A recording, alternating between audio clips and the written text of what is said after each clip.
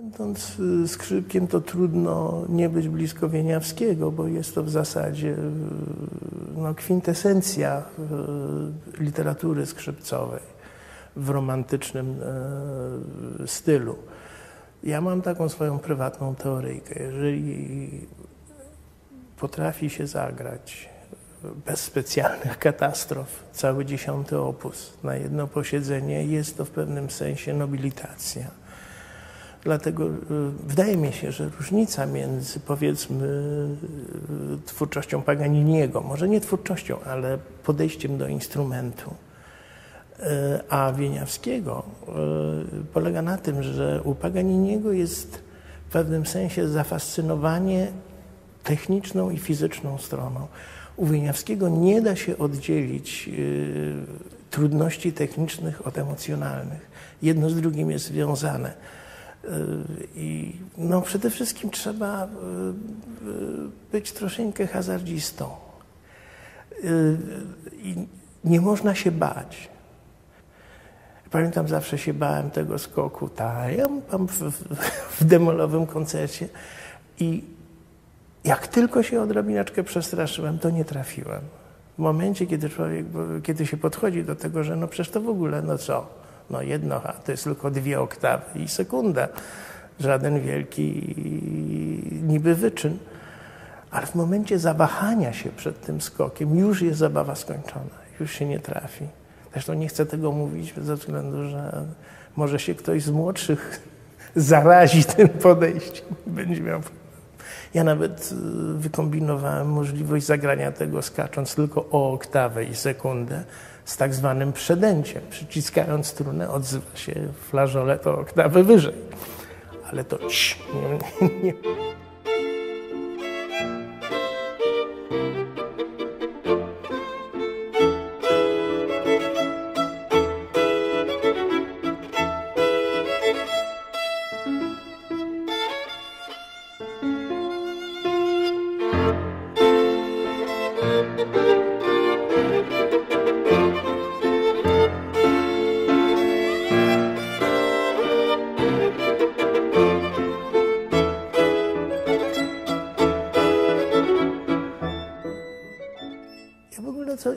Im się robię, że tak powiem, starszy, tym bardziej jestem zafascynowany tym, kim Wieniawski musiał być. Bo musiała być to osobowość o tak niewiarygodnej, że użyję słowa sile przebicia, że te powiedzenia, że kobiety mdlały i tak dalej,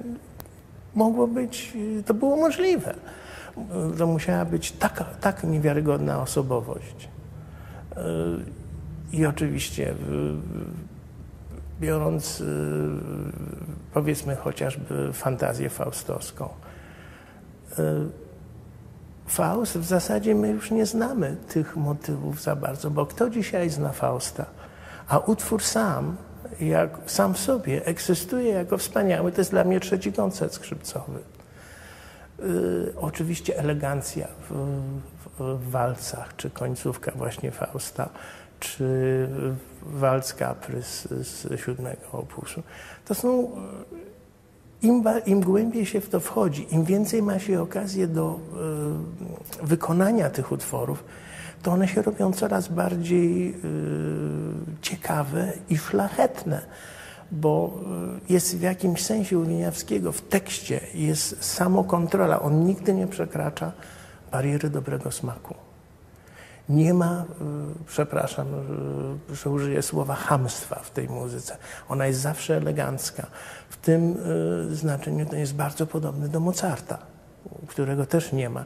Nawet jak jest jakiś wariacki pomysł, to jest on podany z jakąś taką wrodzoną elegancją.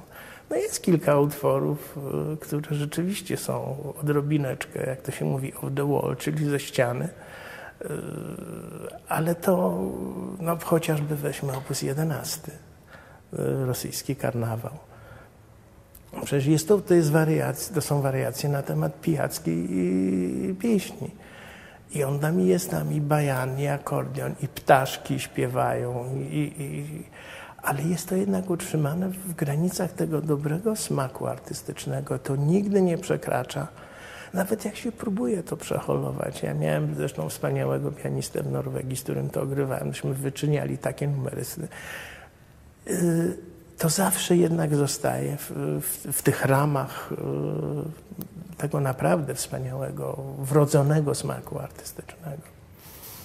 U Wieniawskiego nie ma jakiejś, przynajmniej ja nie widzę, jakiejś linii rozwojowej. To jest od razu, tak jak u Bacha, nie wiadomo, gdzie był początek. Przecież tak naprawdę nie wiemy, która kantata powstała kiedy. To samo tutaj można by wielu ludzi oszukać, w którym roku powstał utwór. I u Wieniawskiego to się przewija przez całą jego twórczość. Chociaż, co mnie troszeczkę fascynuje, że im dalej w las, tym to się robi prostsze, bo on się nie chciał męczyć.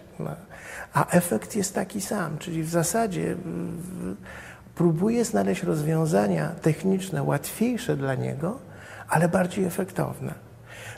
Przecież powiedzmy porównajmy oba polonezy, D-durowy i A-durowy. D-durowy jest w zasadzie technicznie bardziej skomplikowany, bo tam są i tercje, tam takie bardzo nieprzyjemne na stakacie, które zazwyczaj my dzisiaj oszukujemy troszeczkę, bo albo się je rozdziela, albo też sam jestem winien tego grzechu.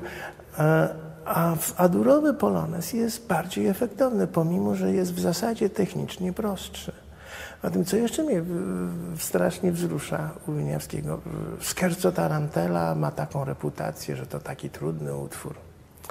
W zasadzie Scherzo Tarantella składa się z 7 czy z 8 elementów, które się powtarzają przez cały czas. Dowcip polega na tym, żeby się nie zmęczyć. Bo jak się raz człowiek nauczy tego tata, ja tam, no to ono jest, ono się powtarza ile razy. No musiałbym obliczyć w tej chwili, nigdy sobie nie zadałem trudu. Ale to jest ten sam efekt. I trudność polega na tym, żeby być w stanie zagrać to już grając to za 7 razem, żeby się coś nie. Także Wieniawski był bardzo, bardzo szczwany, jeżeli chodzi o używanie trudności technicznych. Nigdy nie pisał przeciwko sobie. No przecież już pod koniec życia, kiedy już ze zdrowiem nie było najlepiej. Przecież nie można powiedzieć, że koncert demolowy jest mniej efektowny od koncertu fismolowego. A jednak użycie środków technicznych. Ja mam takie wrażenie, że w fismolowym to jest jak młody źrebak, taki kolt, biegający i zastanawiający się, co by tu jeszcze dołożyć, a może jeszcze trochę i jeszcze trochę. Już mu nie wystarczy 3-oktawowe arpeggio. Nie, jeszcze musi doładować tak u góry, żeby było, jak się skończy chwytnia, żeby jeszcze mógł sobie coś tam zagrać. W demolowym nie ma tego. Przede wszystkim mnie się wydaje, że demolowy był pisany troszeczkę jako symfonia concertana. To jest zbrodnia, to co się robi w niektórych wykonaniach, że się skraca tutti. On nie na darmo władował 3 puzony do tej orkiestry. To już jest mozartowskie podejście, bo w zasadzie Mozart był pierwszy, który wpadł na te 3 puzony, nie ma u nikogo innego. I to u Wieniawskiego to tutti, ja też używam, to jest po prostu symbiomatyczne, to jest konieczne. To nie dlatego, że on już się starzał, że tak powiem, jak on się mógł starzyć w wieku lat 40 czy tam 30 kilku. Nie to, że był zmęczony, że on chciał sobie odpocząć, bo u Paganiniego tutti są po to, żeby odpocząć. Tak mi się przynajmniej wydaje, w koncertach, szczególnie w D-durowym, te długie tutti, no to sobie Paganini odpoczywa. A u Wieniawskiego one są integralną częścią muzyki i to jest straszna strata, jeżeli się je przecina. Inna rzecz, że trzeba mieć orkiestrę dobrą. No. W ogóle granie, jak ja to czasem widzę, kiedy jeszcze jak uczyłem w Eastman School of Music, przychodzi student na egzamin i gra kaprys czy Paganiniego, czy Wieniawskiego z nut. Ja bardzo przepraszam, jak to z nut? No to co?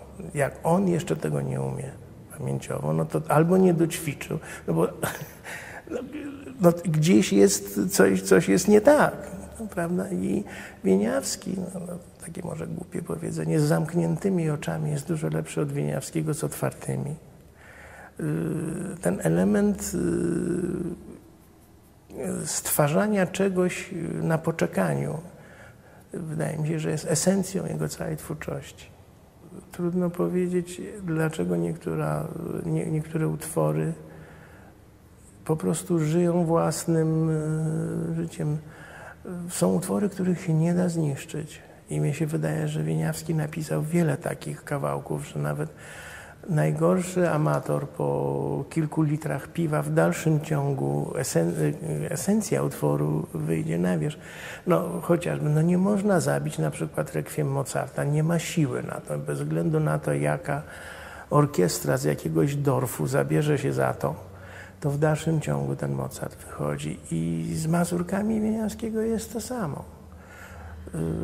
Jak również są utwory liryczne Griega, które dzieci mordują od razu na fortepianie i to bezlitośnie, to jednak muzyka w tym żyje. I jest to samo z większością utworów Wieniawskiego. Tak naprawdę, jak się zastanowimy, które są słabe utwory? No nie ma ich za wiele.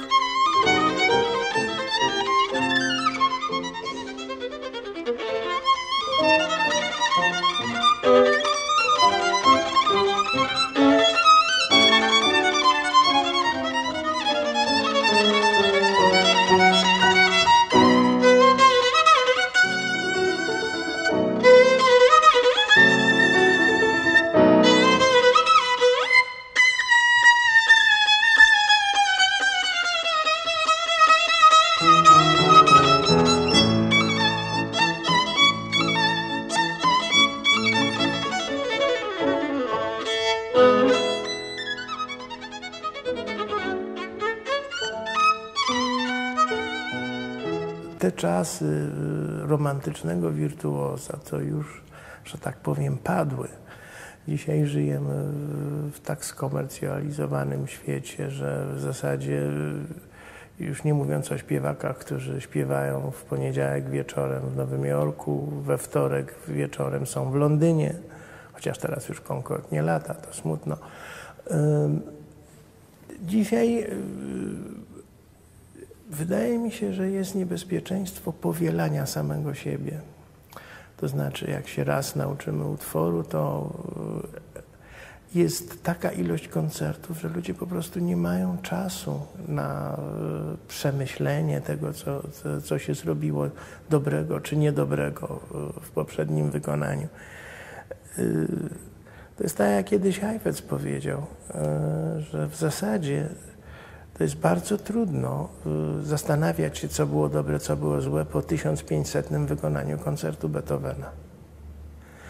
A u Wieniawskiego jeszcze nie było samolotów, nie było telewizji, nie było nagrań, więc każde wykonanie było świeże. I chyba to było jednym ze stymulujących elementów w jego twórczości i w jego wykonaniu. W jego wykonaniach. Ja jeszcze miałem zaszczyt poznać takiego starszego pana, ja wtedy byłem zupełny szczeniak, miałem może z 12 lat, 13 lat, który jeszcze słyszał Wieniawskiego i mówił z takim zaśpiewem, no takiego dźwięku jak Henia to nikt nie miał. On go słyszał w Saratowie w 880 roku, krótko przed śmiercią. Czyli tak naprawdę, wie pani, 3 generacje i jesteśmy u punktu wyjściowego. Także to wszystko się zmieniło dzisiaj. Rachmaninow kiedyś powiedział, o ile mnie nie... To chyba tak, że nagrania zniszczą wirtuoza. W tym jest trochę prawdy. Ostatnim takim chyba z tych romantycznych wirtuozów to był Horowitz, tak? Który rzeczywiście prawie każde wykonanie było inne. Nie było tego elementu, że aha, ja nie będę się wychylał, bo a nuż nie trafię. Dzisiaj to trochę może Heifetz postawił poprzeczkę tak, że no nie można grać po oczach. A jeszcze to się i Isaiowi zdarzało. Są nagrania, gdzie jest takie niewiarygodne nagranie, piękne nagranie ostatniej części Mendelssohna z fortepianem. Tylko to, co tam się dzieje, to podchodzi pod prokuratora. No, fortepian w ogóle gra, co chce. rozchodzą się przez cały czas. No, jest to wzruszające, ale dzisiaj już ten numer by nie przeszedł. Tak. Zresztą co tu wiele mówić. No, jakby Chrysler próbował zagrać w konkursie Wieniawskiego, też by go tam gdzieś przetrącili. No. Także czasy się po prostu zmieniły. I niestety poprzez ilość i poprzez dążenie do jakiejś obłąkanej może w pewnym sensie precyzji i presji, że to musi być perfekt, wylaliśmy dziecko z kąpielą. Bo jestem więcej niż pewny, że te wykonania w okresie romantycznym, tak jak koncerty Chorowica, które mnie się w pewnym sensie kojarzą z tym, co kiedyś było, to no po prostu już dzisiaj zanikło troszeczkę. Ja sobie jeszcze czasem pozwalam, bo jak mogę, że właśnie nie wiem co będzie za chwilę. Znaczy pozwalam sobie na to, że no zobaczymy, tak? Jak to wyjdzie. Kiedyś dla kawału z pianistą, zresztą tutaj w Warszawie, grałem sonatę Paderewskiego w Łazienkach. Zresztą z panem Emilianem Madejem to graliśmy. I na bis zagraliśmy drugą część tejże sonaty, ale zupełnie odwrotnie. I też było dobrze. Także tego elementu mi brakuje w dzisiejszych konkursach, gdzie się ludzie czepiają. No bo czego się czepiać? Poziom techniczny poszedł do góry. Na pewno. Przeciętny poziom. Ale gdzie jest ta indywidualność? Bo to niestety... Kiedyś włączyło się radio, jeszcze nawet za moich młodych czasów i wiadomo, że to był albo Heifetz, albo Oistrach, albo Francescati z jego takim frankońskim dźwiękiem i galijskim. Od razu było wiadomo, kto gra. No dzisiaj jest już to prawie niemożliwe, bo włącza się radio i ktoś gra bardzo pięknie i bardzo poprawnie, ale no, przynajmniej mnie brakuje. Może ja już też się robię staruszek. Także tego elementu to mi brak. I Wieniawski na pewno musiał być wykonawcą o tak niewiarygodnej indywidualności i wyobraźni, że nie było dwa razy tego samego wykonania. A tym nagranie. Czym jest tak naprawdę nagranie? Jest jak fotografia ze ślubu. To jest fotografia zrobiona w danym momencie, ale to już jest martwe.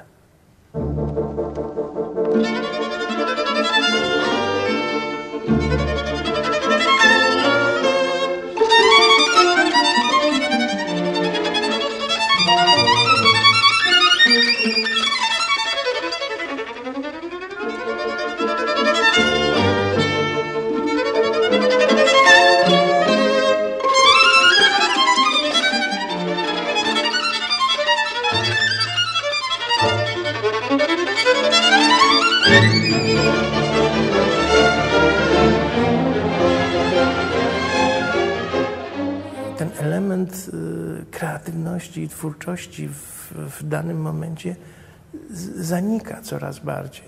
Koncert to jednak koncert, nawet jak nie jest na najwyższym poziomie, bo coś się tam przydarzy. No, zawsze się coś zdarza, przypadki chodzą, prawda? Albo się po prostu przez całe życie nie doćwiczyło jednego miejsca w nadziei, że się uda. Ale to raczej złudne nadzieje. I tego mi brak dzisiaj nagrania. To jeszcze to słychać, na przykład nagrania Heifetza był taki okres. Ja dlatego tak mówię o nim, bo miałem zaszczyt z nim się bawić w granie na skrzypcach w Kalifornii. On w okresie od 50 chyba pierwszego, czy od którego 40, był taki okres, że on przychodził do studia i grał raz. I to było nagranie, bo jemu płacili za jedno wykonanie. Czy wygłupiał się, ale próbował utrzymać ten excitement wykonania na żywo. Bo przecież dzisiaj co my możemy robić w studiu? Przecież dzisiaj nawet się dźwięku nie słyszy, ogląda się dźwięk na ekranie, prawda? Digital thing. No przecież można na trylu zmienić wysokość dźwięku. Pod warunkiem, że fortepian nie gra i orkiestra nie gra, to można o pół tonu w górę, w dół. No pół to może nie, ale prawie. Także może te rzeczywiście wykonania, które były po prostu wydarzeniem jednorazowym, no zanikają, a szkoda. Chociaż taka anegdotka na koniec. Ricci kiedyś wpadł w taką aferę, bo była taka kampania płytowa w Kanadzie, zapomniałem jak się nazywa. I oni go namówili, żeby nagrał wszystkie kaprysy Paganiniego na żywo. No więc on zrozumiał, że po kaprysie będzie nagrywał, oni to potem złożą, tylko że nie będzie przerywał w kaprysie. A oni mu powiedzieli, że on musi zagrać 12 i 12. Na drugą stronę, bo to jeszcze z okresu LP. No Arko to chyba było, pamiętam. W każdym razie dzwoni do mnie, mówi, cholera, mówi, wpadłem, i co ja zrobię? Mówi, jak już dojeżdżam do 12 i coś mi wyskoczyło. I jeszcze raz od początku. Także on był, normalnie stracił chyba z 5 kg wagi nagrywając te kaprysy. Ja mam chyba tą płytę gdzieś w Stanach. Tego mi troszeczkę brakuje dzisiaj.